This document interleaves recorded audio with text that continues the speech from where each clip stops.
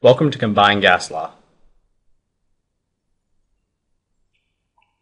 In the last few videos, we've talked about various relationships between pressure, volume, and temperature of gases.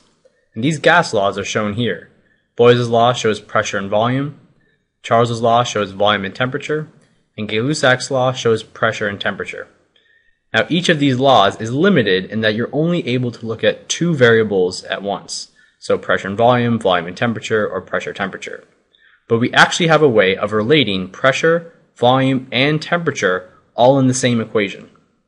So these three are all represented by the combined gas law. It's a combined gas law because it basically combines all the previous gas laws that we've talked about into a single equation. And it looks something like this. P1 times V1 over T1, so the initial pressure times the initial volume divided by the initial temperature. The ratio of these three things is equal to P2 times V2 over T2. So you should be able to see that this is basically a combination of these three earlier gas laws. It's important to note that the relationship between pressure, volume, and temperature of a gas is a constant ratio for a constant amount of gas. So N, the number of moles of a gas, has to be held constant for this relationship to hold true. So how is a combined gas law going to be more useful than the individual laws we had? Well, for one, it basically shows all these relationships in one easy to remember form. And secondly, it helps us make predictions when we have two conditions changing, such as in this problem.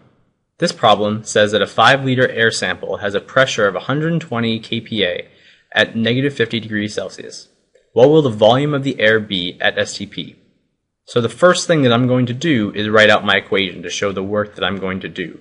P1 V1 over T1 equals P2 V2 over T2. So like normal, when I have an equation like this, I'm going to set up my variables and identify what they are. The initial pressure, it tells me, is 120 kPa. So 120 kilopascals is my P1. My initial volume is 5 liters. It tells me that the sample of air is at 5 liters at the beginning of the problem. So V1 is 5.0 liters. My initial temperature is minus 50 degrees Celsius. But just like in the previous gas laws we've looked at, you cannot use Celsius temperatures. You have to convert it to Kelvin temperatures. So to convert from Celsius to Kelvin, we always add 273.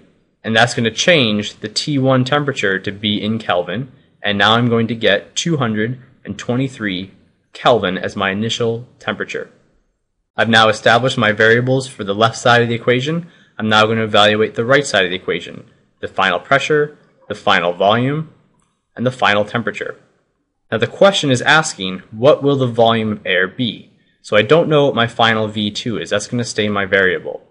But I should be able to identify the final pressure, P2, and the final temperature, T2. And that's given to me right here, where it says STP.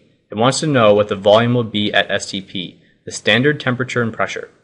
Well, my standard pressure is 101.3 kPa, and my standard temperature in Kelvin is 273 Kelvin. Now that I've established what my variables are, I can go ahead and plug them into the equation. So I have 120 kPa times 5 liters divided by 223 Kelvin as the initial temperature. And that's equal to 101.3 kPa times V2, which I don't know, over 273 Kelvin. If I now solve this equation, I'm going to see that V2 is equal to 7.3 liters. This is the new volume rounded to two significant figures. Now we can actually use the combined gas law to derive the original relationships discovered by Boyle, Charles, and Gay-Lussac. Now remember, the combined gas law is true when N is constant. But if any of the other values are constant as well, they basically get removed from the equation. So for example, if V is also constant, if I have a constant volume, that cancels the volume out of the equation, and I'm left with P1 over T1 equals P2 over T2, which is the same as Gay-Lussac's law. I could also choose to hold temperature constant, removing T1 and T2 from the equation, and I'll be left with Boyle's law. P1 V1 equals P2 times V2. So let's see if we can use this to our advantage in solving an actual problem.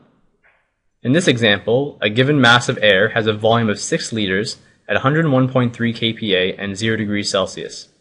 What will the pressure be if the temperature increases to 100 degrees Celsius with the volume held constant? So again, I'm going to start by writing out my combined gas law. But this time, before I do anything, I'm going to recognize that the problem tells me that the volume is held constant. So this key phrase here, the volume is held constant, is going to tell me that I can cancel the v's right out of the equation, just to simplify things for me. And I'm left with P1 over T1 equals P2 over T2, which is the exact same thing as Gay-Lussac's law. Now I can go ahead and define what the variables are, P1 and T1, P2 and T2. Well, the initial pressure and temperature are given in the very first line. 101.3 kPa is my initial pressure. Now the initial temperature is 0 degrees Celsius, but I have to change that to Kelvin. So T1 is 273 Kelvin. Now the question is asking what will happen to the pressure. So P2 is my unknown. It also says that the temperature increases to 100 degrees Celsius, which is the same as 373 Kelvin. Now I can go ahead and just plug in my variables. 101.3 kPa as my initial pressure, divided by 273 Kelvin, equals P2, which I don't know, over 373 Kelvin. Solving for P2 is going to give me 138.4 kilopascals.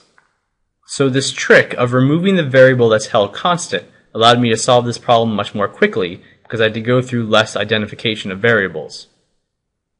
That wraps up our lesson on the combined gas law. Write down any questions you have in your notes and bring them with you to class.